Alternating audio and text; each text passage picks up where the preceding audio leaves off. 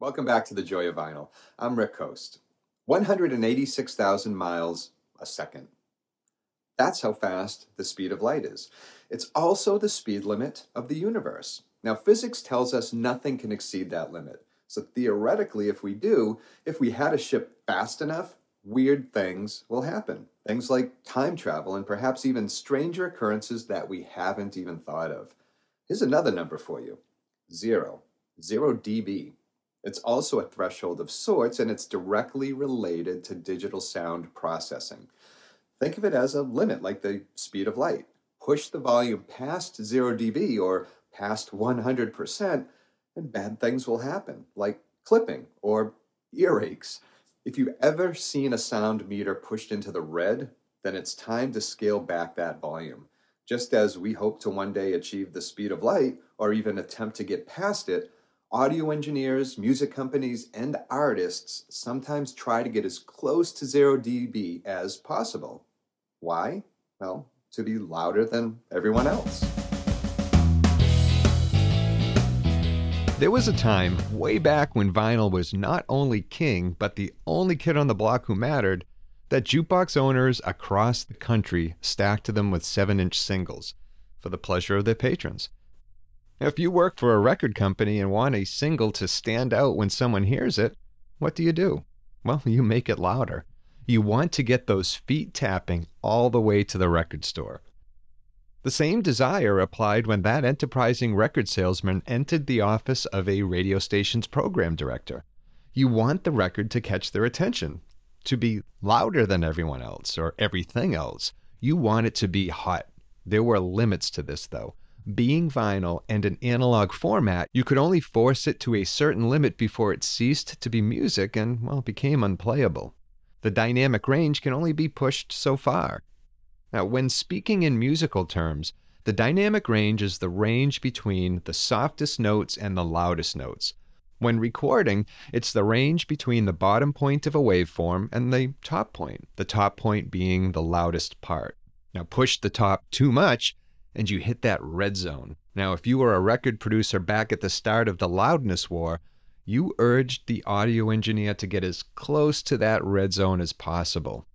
And that's the war the industry fought for years. And then came digital. Let's take a step back for a moment and talk about decibels, otherwise known as dB. Not to confuse this with the 0 decibel threshold that I mentioned earlier at the start of this episode.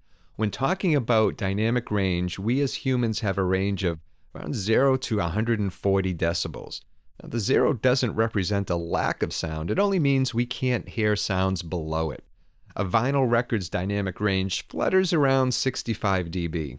Now, when digital music entered the scene and CDs took advantage of it, their dynamic range exceeded vinyl by another 30 decibels, which means louder music. Now, push the volume on your stereo to 10, and the CD version of AC/DC's Highway to Hell will achieve a volume way louder than its vinyl record counterpart. The dynamic range is still the same though, right? Well, not so fast. With digital music, there came the tendency to push the envelope with dynamic compression. Now, this basically attempts to squash the waveform by boosting the lower frequencies and keeping the higher frequencies or top of the waveform at its highest level. This reduces the dynamic range. If you compress it enough, what once looked like a standard waveform will pretty much look like a brick wall. Now, the technology behind it was actually called digital brick wall limiters. What was once a perfectly acceptable piece of music, complete with highs and lows, suddenly became, well, a wall of loudness. The tap of a cymbal was given the power to compete with the bluesy wail of Angus Young's guitar. The entire song is pushed as close as possible to that 0 dB limit. The loudness wars pretty much went from being fought with cap guns to lasers. Literally.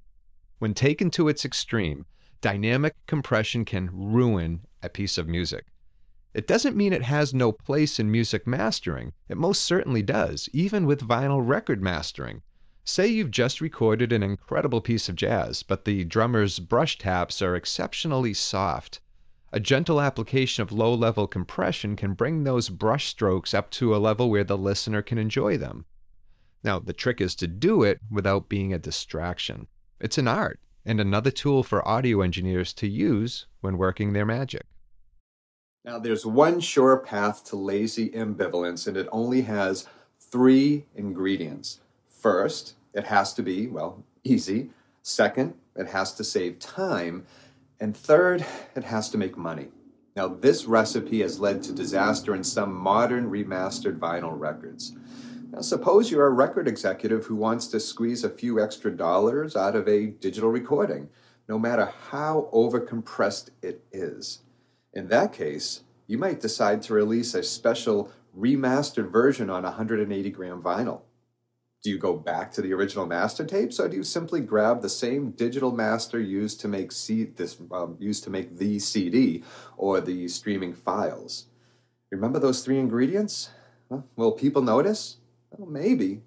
But you can always slap a big, bold hype sticker on it with the words audiophile quality 180-gram pressing remastered from the original source. You notice how the sticker conveniently left out the word digital in original source? As Thomas Edison is quoted as saying, people will hear what you tell them to hear. Thomas Edison said something else too. He urged everyone to subscribe to this channel.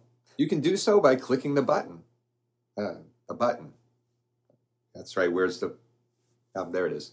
You can click the button and you can subscribe to the show. So until next time, please take care of yourself and enjoy your records.